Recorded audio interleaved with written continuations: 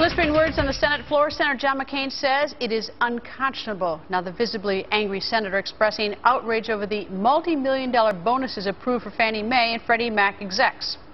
That Fannie and Freddie Mac are synonymous with mismanagement, waste, outright corruption, and fraud, and their federal regulator has the audacity to approve $12 million in executive bonuses to people who make $900,000 per year.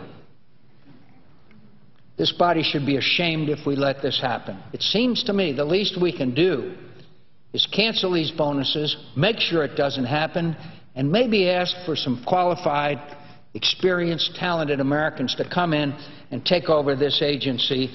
And the first guy that I think ought to go is the guy that approved of these mortgages, who I understand is, that approved of these payouts, Mr. Edward J. DeMarco. And then there's more. Today, Freddie Mac asked for $6 billion in additional aid. Taxpayers have already spent almost $170 billion to rescue Fannie and Freddie.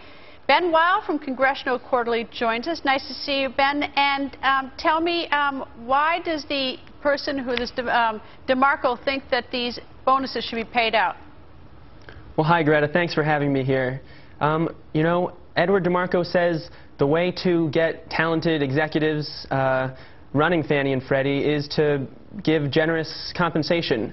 They're tasked with maintaining and conserving the taxpayers' dollars, some $5 trillion in mortgage assets. And the way to do that, he says, is to attract talented folks with high compensation packages.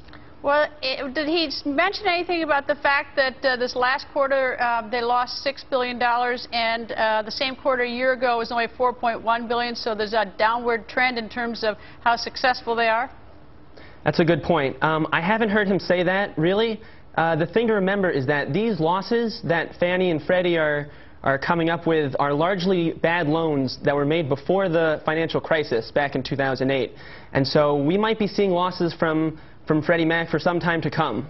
I take it nobody's making these executives keep these jobs, right? I mean, if they're so talented, they could go elsewhere, right?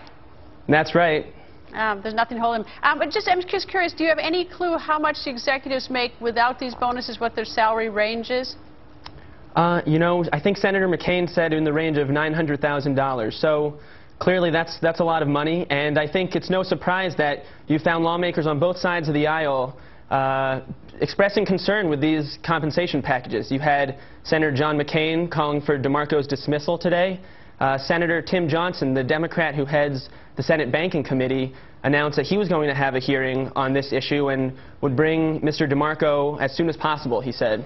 All right, now DeMarco is the regulator over Fannie Mae and Freddie Mac, right? That's right. Okay, so is he the one? Is he the one who actually authorizes the bonuses, or is it Congress? I mean, who would be the party that would actually authorize? I know that he supports them and thinks it's a good idea and it's a good way to attract talent, but is he the one who green lights it?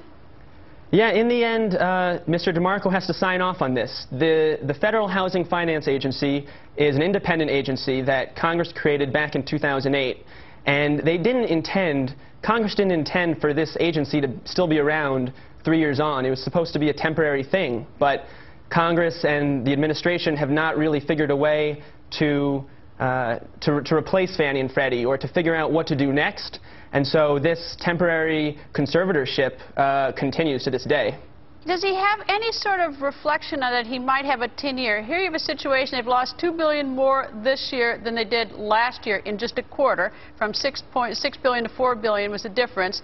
They are so unsuccessful that they need another bailout of $6 billion, and they already make incomes in the range of $900,000. It's not like, usually we reward those who are extraordinarily successful or are great visionaries, but these aren't the types of statistics that in a sort of a competitive marketplace you know, would warrant, you know, someone wanting to reward people with a bonus.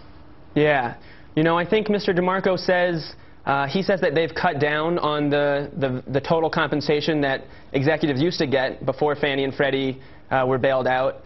He also has made it clear that these executives who are leaving, they weren't at the helm when Fannie and Freddie collapsed, when the housing market collapsed and Fannie and Freddie needed to be seized. So they shouldn't get all the blame, I think. I know it's not a question whether they get all the blame. Is that they should get credit if they've done something extraordinary. But if they're asking for more money in a bailout and they did worse than a year ago, it's sort of hard to understand. And they're getting paid $900,000, and no one sort of had tied them up and handcuffed them and made them take the jobs. It's really hard to understand that. Right. No, I hear you exactly. I'm curious, how does DeMarco, who does he answer to, and how did he get his job? Well, he doesn't really answer to anybody in a sense. He had his job in, he was brought on in 2008 when the agency was established and became acting director under President Obama in 2009. But he's been criticized strongly by Democrats, actually, for not doing enough to use Fannie's and Freddie's huge market power to try to boost the housing market and try to shake things up there. He's tried to conserve the taxpayer dollars, but obviously this is one instance where lawmakers don't think he's doing a good enough job. I think probably everybody might feel that way as well. Ben, thank you. Thanks so much for having me. Here's